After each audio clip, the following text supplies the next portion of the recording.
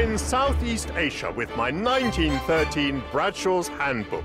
Published at the height of European imperialism, my 100-year-old guidebook will lead me on a railway adventure through archipelagos and peninsulas, dotted with hills, forests and paddy fields. I'll tour towering megacities and magnificent mosques. I'll encounter golden Buddhas and jeweled temples and experience some of the world's most spectacular and notorious railways. As I travel through the diverse nations of this vast region, I'll learn how they asserted their independence against the British, French and Dutch empires to become the economic tigers and dragons of today.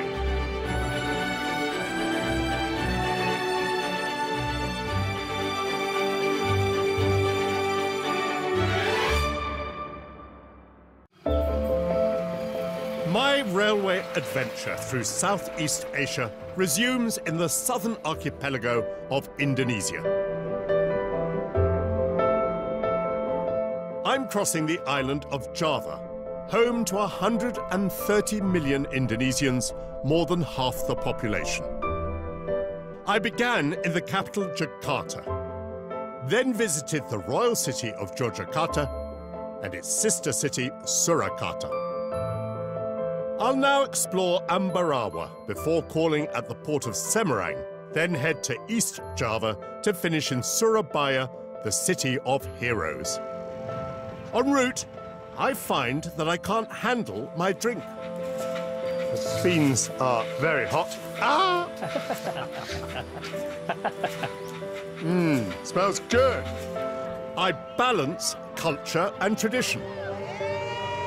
I don't know how they do it. They don't stay still for a minute. And I'll hear of a momentous event in Indonesian history. They climbed the tower and they tore off the blue part of the flag and then rehoisted the red and white flag.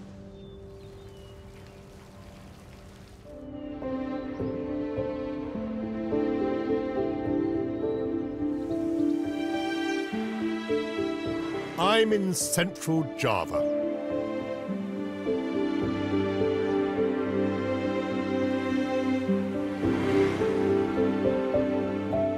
I've come to the hills above Ambarawa.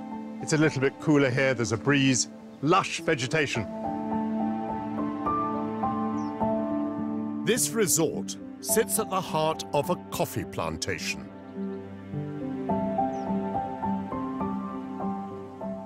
Of course, this reception building has a familiar look. It's the old Mayong railway station, dated 1873. It stood in the way of a new highway and was to be demolished. But Gabriela, then the owner of this property, saved it, brought it here on 40 lorries one stormy night and reassembled it. Greater love hath no woman than that she should rescue a railway station.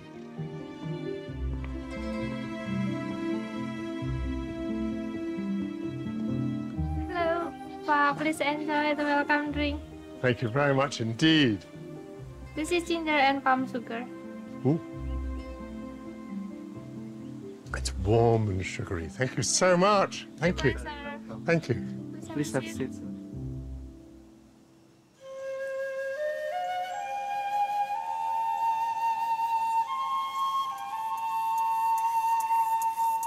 Time to smell the coffee.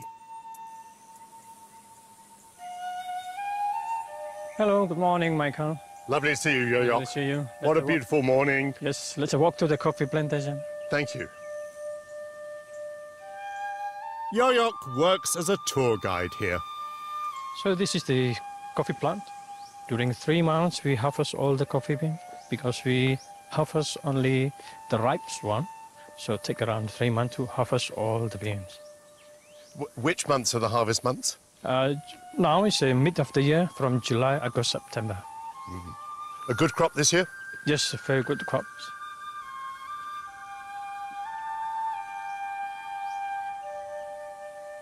Tell me, please, a little bit about the history of coffee plantations here. So the history of the coffee in Indonesia, firstly brought by Dutch to Indonesia First time the coffee plant in Indonesia was planted in Jakarta. And tell me about the history of this particular plantation. So this particular coffee plantation started in around 1920s, and we have 11 hectares for the coffee plant and 11 others for the resort. So total now we have 22 hectares. How much coffee does the plantation produce? Last year we can have 12,000 kilograms, around 12 tons. But after the drying, peeling process, we get only the 3 tons, the net weight. We have 90% Robusta because the altitude here, 687 meters above sea level, that's very ideal for Robusta growing. Do you know, I'm very excited. This is the first time I've ever been in a coffee plantation. Yes. Could we see some being picked and processed? Yes, of course. Coffee was established for cultivation in Indonesia in the 17th century by Dutch colonists, using seedlings imported by Muslim traders from Malabar. The plants flourished in Java's rich volcanic soil. Selamat pagi, Pak. Mari. In 1711, the Dutch East India Company began to export Java coffee to Europe and to sell it at auction in Amsterdam, which became the coffee capital of the world. So, Michael, I will show you this. Do you know what is this trees? No. Durian trees. Do you know durian? No. The stinky fruit. Stinky. Because the smell is very strong, but very delicious, very sweet. Mainly the durian trees here we use for shade for the coffee trees. But for the other benefits, we harvest the durian and we eat it. Now that you mention it, I think I've seen some notices in public places saying no eating of durian here. Is that right? Yes, that's right. Because they're smelly. Yes. Coffee was very profitable for the Dutch, but not for Java's peasant farmers. The Dutch employed a system of forced cultivation, whereby farmers had to turn over a portion of land, which they had used to grow food, to coffee and other cash crops. This resulted in widespread famine. So, Michael, this is the man picking up the coffee beans. Good morning. Today, Indonesia is the world's 4th largest producer of coffee, and 96% of it is grown on small holdings. We only pick the red bean. Red means the bean was ripe. So you see here, in one group, they're not ripe in the same time. Yeah. Only few coffee bean was ripe, so we pick the red. You want to pick? Yeah, sure. Sure. So all of these I can pick? Yes, yeah. And we will come back to these trees around 7-10 days later. That's the reason why we need around 3 months to harvest all the coffee beans. And we have no machine to pick it up all the coffee beans. It all has to be done All by hand. Manually by hand. No smell before we roast it. No, there's nothing Yeah. that tells me that's coffee at all. Nothing. And is it okay to taste it? Yeah, sure. Is it sweet? Quite sweet. But again, no taste of coffee. Yeah. Colour of my shirt, don't pick. Colour of my trousers, pick. The beans are dried under the sun before they are hulled. What an amazing scene! My goodness. So the beans are in that drum. Yes, we can put here the coffee bean maximum 30 kilos, 2 hours roasting.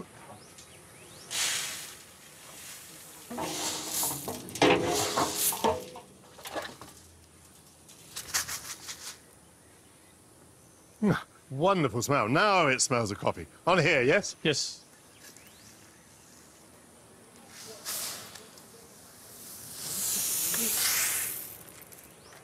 Now the process of the cooling down the coffee bean. Do you have to keep moving the coffee during the cooling? Because if you didn't moving this, it will be burning the beans. Because it's very hot, the beans. All the timings are very, very critical, yeah? Yes, you're right. The beans are very hot. Ah! Smells good. Also, you can eat it. I can eat it. Oh, that's the real thing. That's fantastic. Cracks between my teeth. Then a lovely smell of coffee and taste of coffee. Oh, it's brilliant. I need a cup.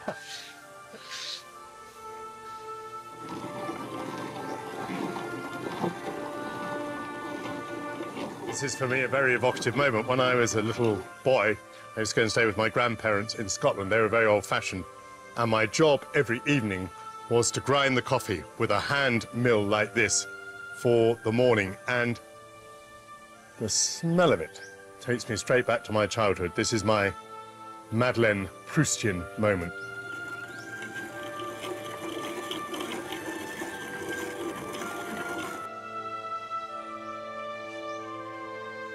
How do you drink your coffee in Indonesia? It's very simple and very easy, Michael.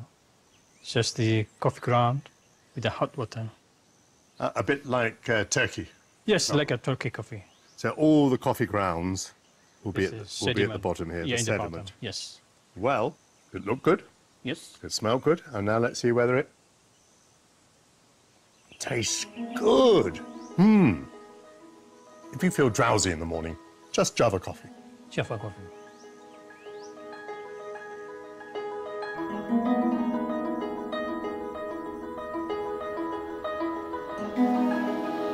From Ambarawa, the line heads north to the coast, to a port that became important during colonial times. A railway line pretty much the length of Java, from Jakarta to Surabaya, was completed by 1894. And the headquarters of the Dutch East Indies Railway Company was at Semarang.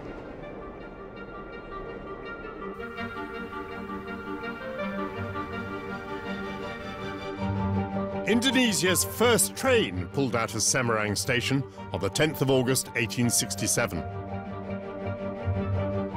By the time of my 1913 Bradshaw's Guidebook, Semarang had become a communist and nationalist stronghold and was known as the Red City. The overwhelming majority of its citizens is Muslim, and here in the capital of Central Java is the Great Mosque.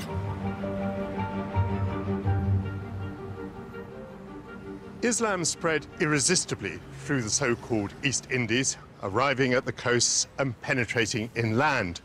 Today, almost 9 in 10 Indonesians are Muslim. You hear the call to prayer echoing through the cities, and women very widely wear the hijab. But this is not an Islamic state. Religious tolerance is written into the constitution, which is particularly important for the large Christian minority. But the sheer scale of this 21st century mosque is a reminder that there are more Muslims in Indonesia than any other country.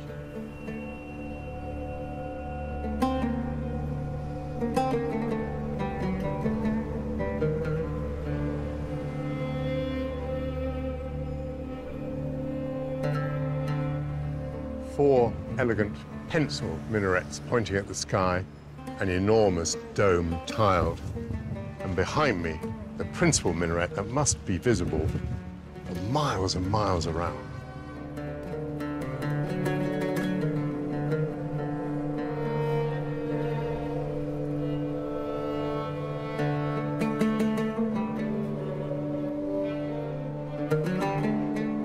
Hello.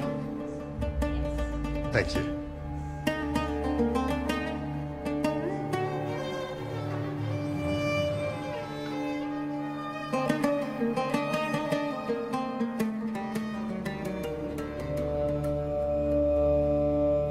Semarang is a small city by Indonesian standards, although the population is still well over 1 million. It's largely industrial. I feel like I might be standing on the only tourist attraction. Even from this great height, the mosque looks enormous. The capacity of the courtyard for worshippers easily exceeds that of the building. You must be able to get thousands of people there, protected by the largest sun umbrellas that I have ever seen.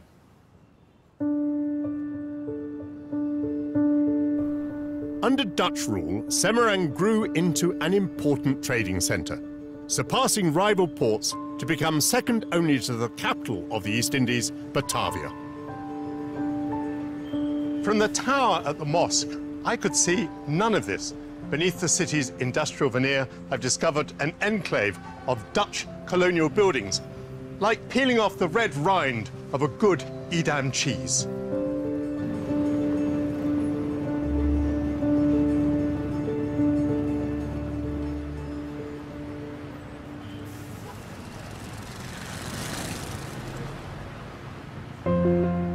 I'm returning to Semarang station to board the train to my last stop.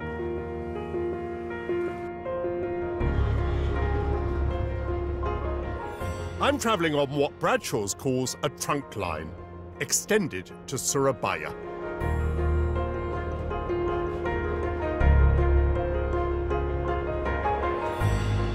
In the evening light, I've crossed into the province of East Java. In these parts in 1880, a 20-year-old tobacco farmer discovered oil on his land. Within 10 years, he'd sunk a successful production well and founded Royal Dutch. In the years before my guidebook, the company merged to become Royal Dutch Shell. And to this day, petroleum is an important export for Indonesia.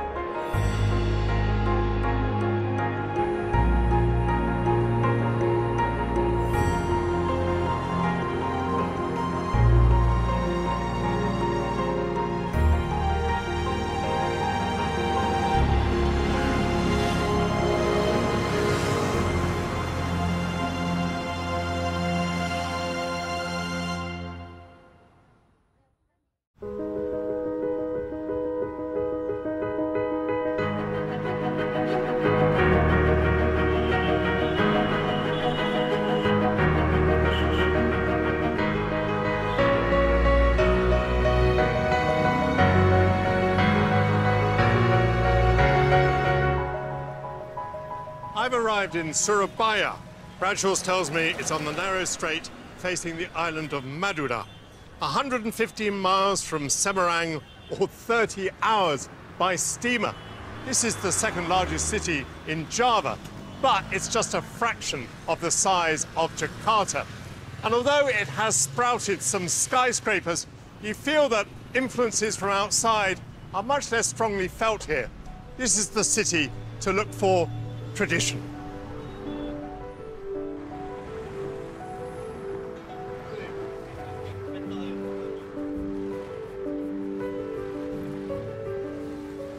Hello, Denny. Hey, hello, Michael. How lovely to see you. It looks awfully narrow in there. Shall I just follow you? Yeah, sure. Let's go. I feel like I should be trailing a piece of string. I would never get myself out of here. I'd lose my way.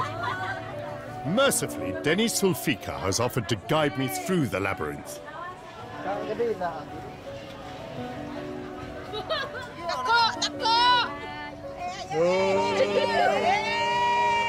Whoa. I don't know how they do it. They won't stay still for a minute.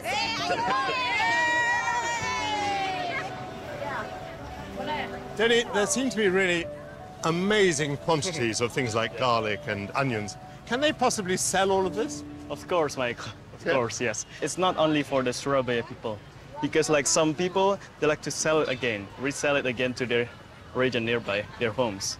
And tell me about this building. This is, of course, quite different from the first bit of the market that we came into.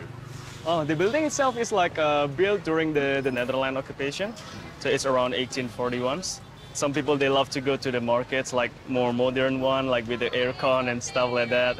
But here, they still preserve, and a lot of locals still prefer to come here because it's cheaper and stuff like that. Well, it's cheaper, colourful, noisy, so traditional. It's got amazing atmosphere. Yeah. And tell me about the hat you're wearing today. The hat itself, it's called udeng. Udeng? Udeng, yes. This one is native to Surabaya. Indonesia has more than 130 tribes. Udeng is not native only to Surabaya, so they have their own custom. And are you very aware of your tribe? Does it matter to you? Yes. For me, in my case, as I'm also an ambassador of the country, so I would like to show it and whenever possible. It's not only to show the places, not only to show the cultures, but also the identity of the people. So you enjoy wearing your udeng? I really enjoy it.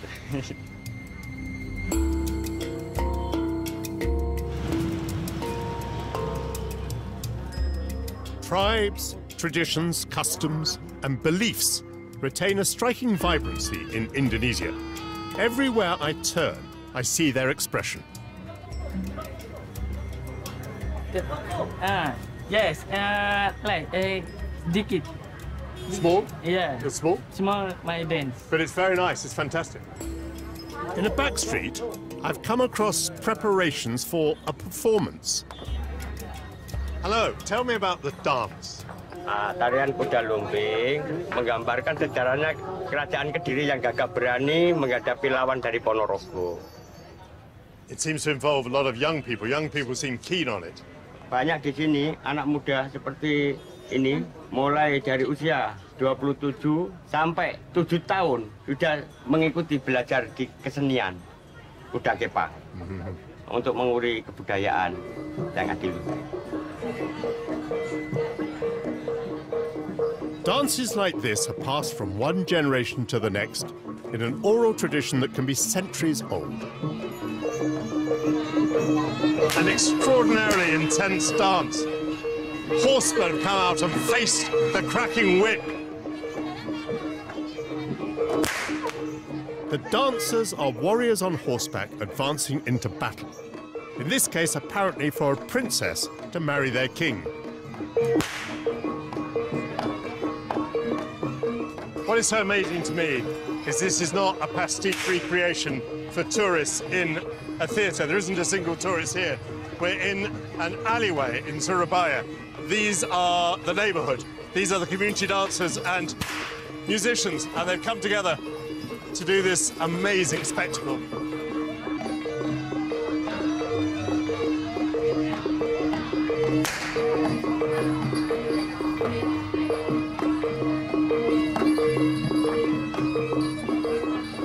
I think the knights beat the dragons, but I'm not sure. And now the dance seems to have become much more freestyle. In the old days when this dance was performed, people used to go into trances and do crazy things like eat glass and walk on coals. I can just about imagine that as the rhythms become more insistent.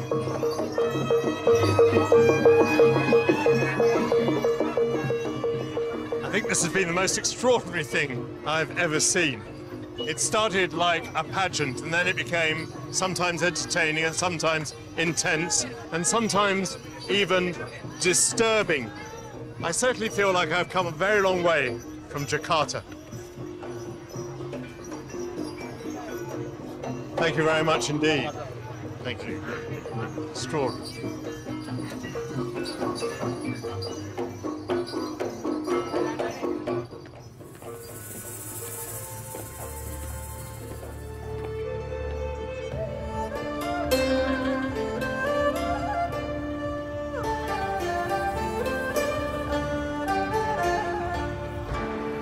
I'm heading back to my hotel, today called the Majapahit, built at the time of my Bradshaws. At the end of the Second World War, this was the scene of momentous events, which would earn Surabaya the moniker City of Heroes. In 1945, this was the spacious Hotel Orange, and during the Japanese occupation, this was their military headquarters in East Java. In September of that year, when the Second World War had ended, the Dutch flag again flew above the building, red, white and blue stripes. But some young Indonesian revolutionaries fighting for independence scaled the roof, tore away the blue stripe, leaving the red and white flag of Indonesia, standing for the blood and bone that patriots were prepared to sacrifice. That was the prelude to terrible violence. But at the end of that red and white flag would fly everywhere across the archipelago of Indonesia.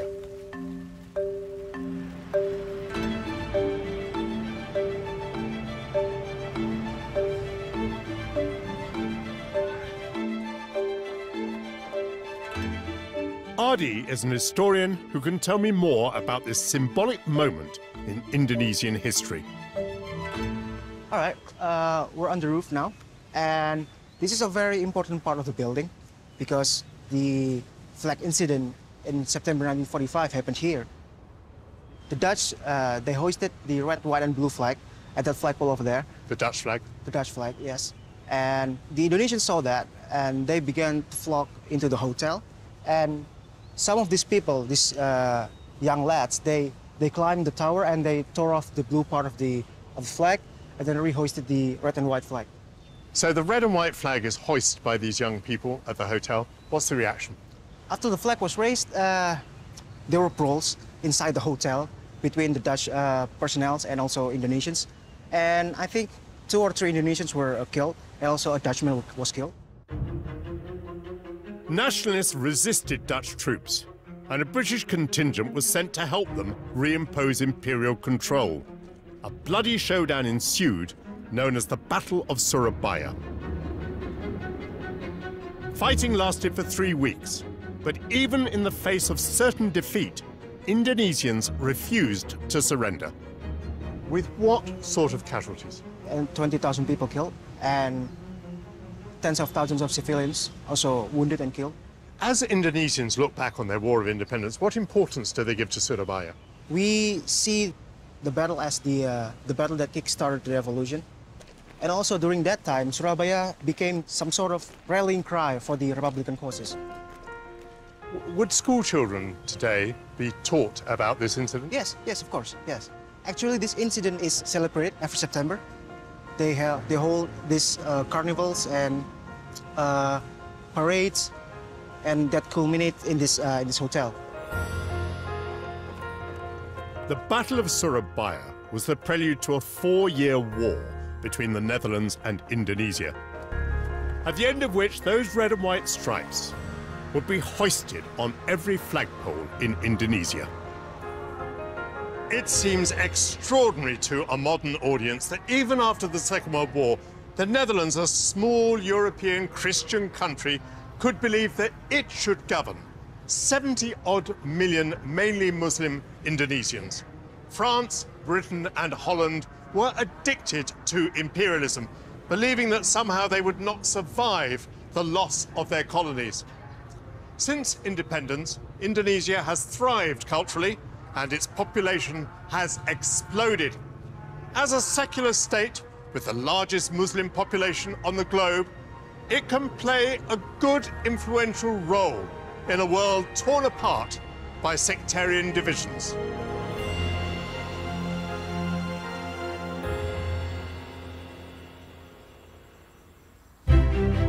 Next time, in Malaysia, I enjoy a little flutter. Ah, that's magical. Chance my arm at the Eton of the East.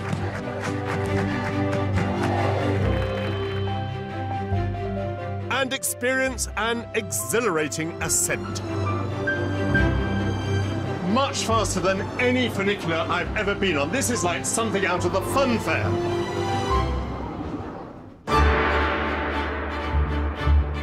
Priceless art owned by Her Majesty hasn't been touched for almost 30 years until now, and they uncover quite a mystery. Secrets of the Museum at 8. But next, they know everything about the countryside and nothing about antiques. We've another celebrity road trip